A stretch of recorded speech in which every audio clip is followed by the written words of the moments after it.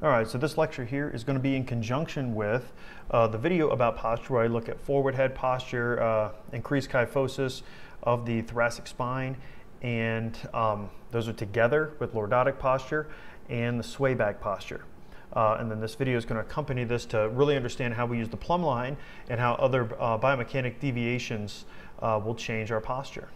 So take a look here at the plumb line itself. And in our clinic, you can see those on the curtains, those strings hanging down with the keys on them. That's actually what those are going to be. So you need to practice positioning your fellow classmates and us instructors in front of that and analyzing our postures, okay? And seeing where the deviations are.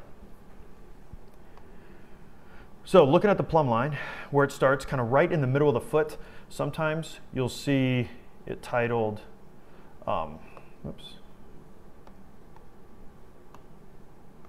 as just anterior to the malleolus, okay? What about the middle of that foot?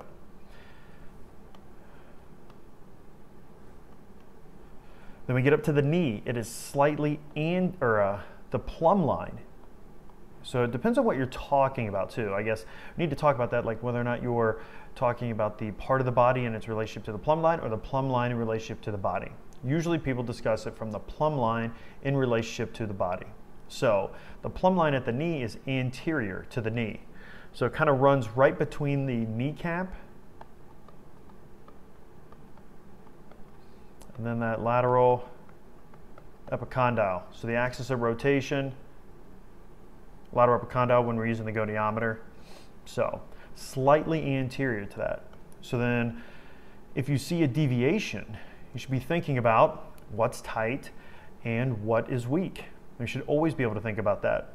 So if someone has genu recurvatum, so hyperextension of the knee, where is the plumb line going to be in relationship to the knee? Is it going to be one more anterior, or two posterior to the knee? And the answer should be, if someone has genu recurvatum, number one. Okay? Because if their knee is hyperextended, this line is going to move back to here. I mean, hopefully not that far, that would be insane, but about like that. Okay, so then we think about patients, especially when they're weak, their knees start to flex, so it starts to move forward in this direction. So now the plumb line becomes posterior to the knee sometimes. And then we need to start thinking about, well, what muscles are being overworked? They're not necessarily getting stronger, they're being overworked. So if your knee is partially flexed, your quads are just way overworking, to try to hold you up. If you right now try to stand in a slightly squatted position and then walk around the house like a modified duck walk, that's not going to be very comfortable for very long. And that's what's happening, and that's why patients who are in that position, you can see how your energy just drains a ton. That's why they are so weak, so it's important to get them out of that posture. Looking here at the hip, the plumb line falls slightly posterior to the hip, okay? So this is going to want to fall this way. This is why we have that Y ligament, the iliofemoral ligament, okay? So if we have weak glutes, this is where we've talked about the weak glute, and actually this connects to the sway back posture, so make sure to check that video out if you have not already. If your glutes are weak, then you're going to lean back and you'll be on that Y ligament. And what will happen is the plumb line, if you have a sway back posture, is going to move posterior. So your hip is going to be more and more into extension, okay? So the whole pelvis is like shifting forward. If you have strong glutes, then you can get this to the correct spot. So you're able to have that slightly anterior because, like I said, it would fall into that extension. So, but the glutes help stabilize that hip. And then we get to the second sacral vertebrae. That's really, not only is this a major landmark that it runs through, but this is your center of gravity or center of mass. Okay? And that'll be important when we start talking about balance in the next video, and the center of gravity and mass in relationship to the base of support. So coming up through here, through the spine, we should see the proper amount of kyphosis of the thoracic spine and lordosis of the lumbar spine, and then the same thing at the cervical spine. So that right through the external, whoops,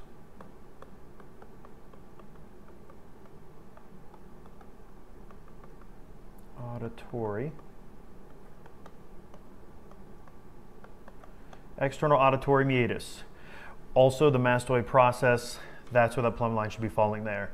And most people, because they're in forward head posture, their head's going to be way forward, so the plumb line is going to be way posterior to where it needs to be.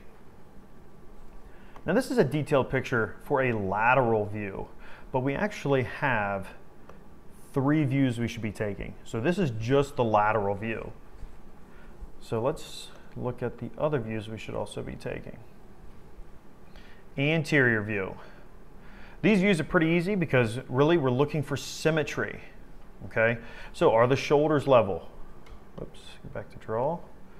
Are the shoulders level? Is the head tilted one way or the other? The eyes offset. Is it splitting straight through the nares, right through the nose? Are the nipples in line with each other? What do we see? We might be able to see some rotation of the shoulder here. We definitely, if we go back to the lateral view, if you think about the lateral view, you'll be able to see, and if you imagine, let's say this goes right through the shoulder joint, it'd be a good landmark.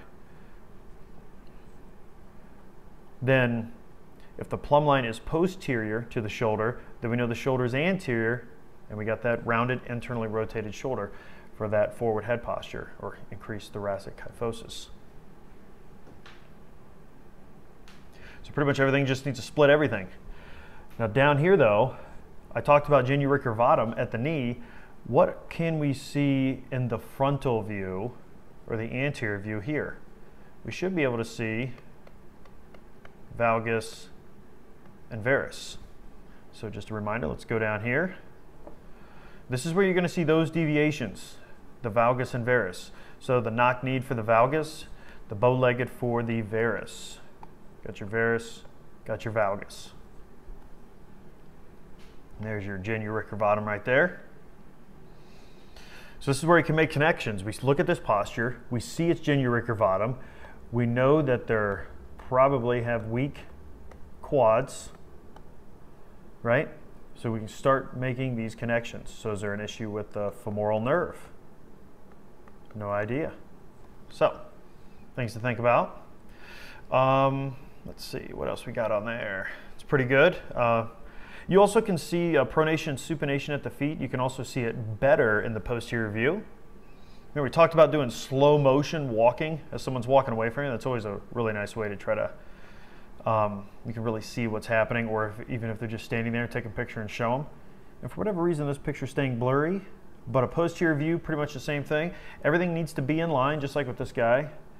Gluteal cleft, the head, shoulders. But what you can see in the posterior view, probably supination, pronation better, is scoliosis. This is where we're going to get into that spine. So we're going to be able to see scoliosis from the posterior view. So 2 big things we need to get out of scoliosis. Well, actually there's more than 2, but let's, in terms of defining it, there's going to be structural versus non-structural. Non-structural can be corrected.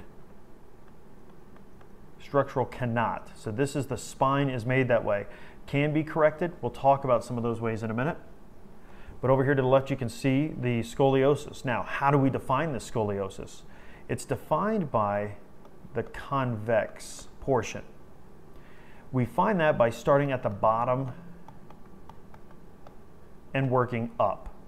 So look at this guy's pelvis here. As you start to go up, it curves to the left. Now some students would like to tell you it's curving to the right here. Well, even if you start at the head and come down, it's staying pretty straight anyway to there. So I would argue that's still not an accurate way to do it. But right here you can see that it's pushed to the left. So that's where it's convex, on the left.